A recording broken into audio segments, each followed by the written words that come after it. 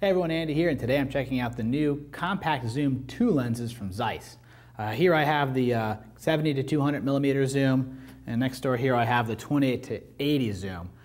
These are two in the set. The third, which has been announced, is the 15 to 35, which will be available sometime in the future, making that a nice full complete range of zooms from Zeiss. The compact zooms are similar to the compact primes in that they have some unique characteristics in that they can cover full frame sensors, right? The compact primes can cover full frame sensors, so can the compact zooms. This means that these lenses will work not only on Super 35 sensors, but also on full frame sensors like the 5D Mark III or the 1DC, and of course anything in between, namely like the Red Dragon at 6K, will be covered by these lenses. Also unique to this sort of set of lenses is that you have the ability to change the lens mount on the back of these lenses from PL to Canon, Nikon, etc. So really nice option for a zoom lens, very unique, but also very future-proof. So great options. And of course these lenses are mechanically built like any other high-quality Zeiss lens, very clean parts, 18 blade aperture, mechanically excellent. But we really wanted to compare the image quality of these lenses to some of its contemporaries in the Zeiss sort of world. So we put these lenses against some ultras and master primes to see what happened, how do they look. So we took the 70 to 200, 20 to 80, and compared it to a 32, 65, 100, and 135 master and ultra prime. Just a little test with the model. Very just aesthetic and quality. We're not looking at MTF curves, things like that, just to see how it performed overall. So I have some tests to show you. First, we'll start with color and contrast. I want to see how these lenses just with color and contrast compared to the ultras and master primes. So let's go into the first shot here. First, we looked at the ultra prime, which we found to be fairly neutral overall. Not much color shift going on in the image versus sort of reality. And then we go to the master prime, and you see the difference right away. And then the master prime is a little bit more warm overall. So there's a little bit of color shift towards the warmer side there, which is certainly a nice thing.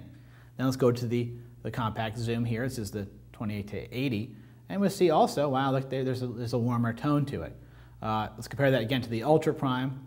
And again, you see there is a color shift difference. It's a little bit more neutral, a little bit more warm with the compact. So right away we found that the compact was a warm tone. It actually matches a little bit better with the master prime than it does the ultra in this case, but again, fairly similar. Also, contrast is a big distinctive thing with the Zeiss lens. Zeiss is known for a very contrasty look. So we noticed right away that they all held blacks very well, very contrasty as expected. The one thing we did notice is the compact zoom comparatively is a little bit more dark. All these lenses are at the same exposure, but the midtones are a little bit more contrasty in the compact zooms.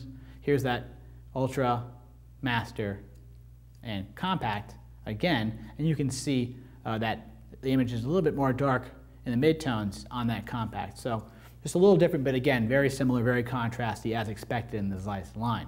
The next thing we wanted to test was the sharpness of the lenses.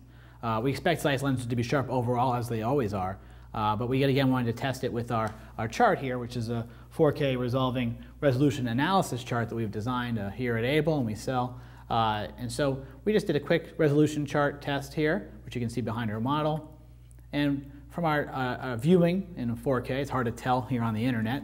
Viewing in 4K, we found the master prime to be very, very sharp, as expected. A very, very sharp look. Here's the ultra prime now, still very sharp. And then the compact zoom, again, equally as sharp.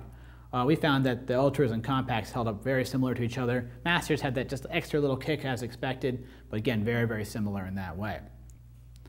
Next thing we wanted to test for was breathing or subject shift in the lenses. That's where if you change your focus on the lens, the image appears to change shape a little bit or to zoom in slightly. So we can put the lenses up next to each other and compare it across. Here's the 28 to 80, and again, pulling focus, you see there's not much shift actually in the image shape. Master prime has very little at all, or virtually none, which is to be expected. And finally, the ultra prime here has a good amount of shift. So again, well within spec, but the ultra prime in this case has more shift, so the master and the compact actually are fairly comparable. Now let's go to the longer lens, the 70 to 200 here, and compare again. First, the master prime, again, virtually zero shift. Now the ultra prime, which again has a good amount of breathing in it, so you see the shift there overall.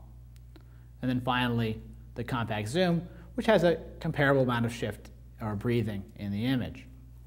So in this case, we found the ultra and compact to be fairly similar in its nature. So again, still well within the spec of the Zeiss lenses.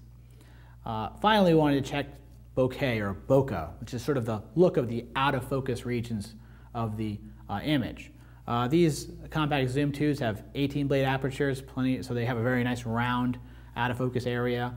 The ultras and masters have 9 or 10 blades, but they're curved blades, so they also have very round out of focus objects. But we're also looking beyond that, beyond just the shape of those out of focus regions, for the actual shift in the image when things go out of focus. We have a whole other video on bokeh here, which is worth looking at if you haven't seen it before, which talks about that shift that happens in out of focus regions. What we found right away, comparing the master to the ultra and the compact, was that the master had very little shift versus the other two lenses. So here's the master, and as we go out of focus, you see that the image appears to basically stay static when it goes out of focus. Nothing seems to be changing shape. Here's the ultra prime. As we go out of focus, watches her face, and the model's face here shifts in size slightly, comes sort of out of the frame. And then here on the compact zoom, we see a similar thing. Again, shifting outward, the face appears to come slightly outward. So the compact zoom and the ultra in this case have a similar bokeh. What we found overall is that these compact zooms fit right within the master and ultra prime world. The color and contrast is very similar to a master prime. The sharpness and bokeh is very similar to an ultra prime. So they can fit right within there. It is a great complement to any production shooting with ultras and masters today. Very nice lenses. Looking forward to the 15 to 35 as well. Come check these lenses out at Abel. Thanks for watching, and see you next time.